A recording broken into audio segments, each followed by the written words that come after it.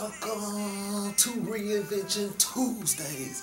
Thank you for tuning in for the first message of 2015, coming from my desk to yours, from my home to yours, from my community to yours. This year was a great year so far for Retention Frontiers.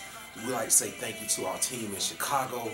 We're headed back to Chicago in April, and we got some more great things coming up. So don't lose track of what we're doing in your community, because we're in your community making changes day by day. So this week, we want to talk to you about this. What limits are you placing over your life? A lot of times in your life, you allow yourself to be placed in a box. So let's think about that. We all have this box full of things that do not matter. So what you have to do is, you have to understand, what am I putting in this box? What am I saying I cannot do? What limits am I placing on my life? It's time to put it down.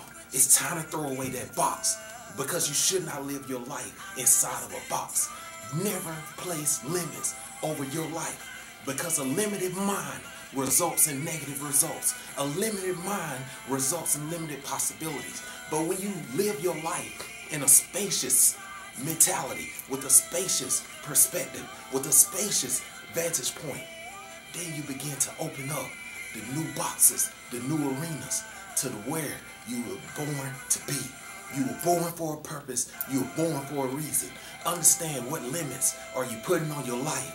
And remember, it's time to stop living in a box. Reinvention Tuesdays.